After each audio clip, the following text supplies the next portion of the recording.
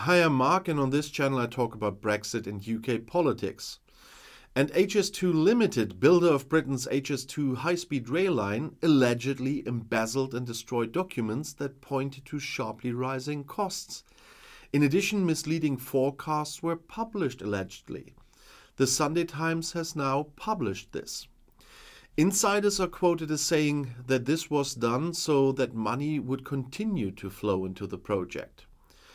The Sunday Times publication details how whistleblowers were ignored or false information was passed on as the estimated cost rose from £50 billion to over £100 billion.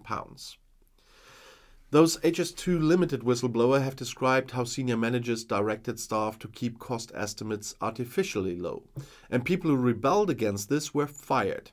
And according to insiders, Parliament was not informed of the true costs of HS2 for years. And now HS2's internal fraud department wants to investigate the allegations. At the same time, the Department for Transport wants to thoroughly investigate what happened at HS2. The government is facing these explosive new allegations over the shocking failure of the HS2 project after the Sunday Times revealed that senior executives at HS2 Ltd, the company contracted to build the high-speed rail line, shredded documents and used those misleading forecasts to ensure that money continues to flow into this project despite the costs. The report also explains why Prime Minister Rishi Sunak has now pulled the emergency brake.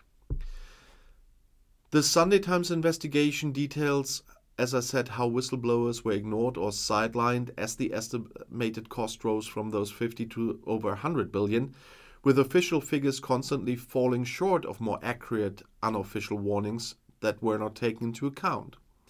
When Rishi Sunak cancelled the project, the northwestern section of the HS2 was set to cost 36 billion more than the 2010 estimate for the entire project. The company tasked with building the HS2 rail line has been accused of deliberately concealing escalating costs to ensure politicians continue to spend public money on this project. And the HS2 whistleblower have described how senior managers directed staff to keep cost estimates artificially low. Each of them was fired after attempting to raise concerns. And they claim Parliament was not informed of the true cost of HS2 for years, while at the same time voting on legislation authorizing the construction of the project. The revelations emerged in a 3-month Sunday Times investigation which gained access to internal HS2 emails, files and cost calculations, as well as secret recordings of staff describing how cost figures were just downplayed. The investigation interviewed HS2 insiders but also former ministers and civil servants. A former HS2 analyst told the Sunday Times he repeatedly tried to inform ministers but also the National Audit Office and HS2's fraud department about costs issues, but was told to focus on something else. Another source told the newspaper that her phone was confiscated and she was pressured to share private messages after she was seen with a whistleblower. She said she was eventually fired. A head of HS2's Land and Property Department said his boss became aggressive and argumentative when he tried to raise concerns at a board meeting. He was later fired just 11 minutes after reporting a wrongdoing, as the report says. Copies of a 2015 Deloitte report that examined costs associated with purchasing or compensating property owners near the route were shredded, according to another whistleblower. The new allegations come after Rishi Sunak scrapped the Manchester leg of the project and amid skyrocketing costs. The total budget of 32 billion allocated in 2012 has risen to over 71 billion, and some forecasts put the total at over 100 billion. And the Sunday Times concludes, the report raises an obvious and worrying question. If the cost overruns and poor management at HS2 Ltd uncovered earlier, perhaps the now defunct northern tips of the Y-shaped route to Manchester and Leeds, could it have been saved? The dismantling of HS2 is a national embarrassment. The report shows how little they have learned about how HS2 Ltd operates and their dealings with Parliament. HS2's internal fraud department, as I said, is now investigating allegations that the company deliberately covered up the cost overruns. Of course, the company denies wrongdoing. A Department for Transport spokeswoman said, "The government and its public bodies take such allegations seriously and will ensure they are thoroughly investigated." And that's another not so good news for Rishi Sunak, but he's probably used to it by now.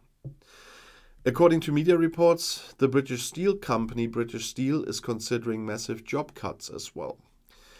Scunthorpe in the United Kingdom is a place where the company spokesman said on Monday, when asked by the AFP about relevant British media reports, that the company was examining its options. There would be different scenarios. The Chinese company Jingye has been the owner of the steel company since 2020, and the job cuts are a key element in the switch from coal-fired to electric steel furnaces to produce greener steel, as also the Sunday Times reported. However, no final decision would have been made yet. And according to the Guardian newspaper, British Steel makes a loss of around £30 million a month. Accordingly, jobs will be lost, particularly at the Scunthorpe Steelworks and at the headquarters in the northeast. The company had already announced that it would abolish coal-fired ovens in Scunthorpe. Competitor Tata Steel is considering cutting 3,000 jobs. The government has promised the company a £500 million grant for a new electric blast furnace at its Port Talbot plant in South Wales. And Labour opposition leader Keir Starmer said during a visit to Port Talbot on Monday that he had had productive discussions with union representatives about the transition to green steel. This transition must be done very carefully in order to preserve jobs and skills.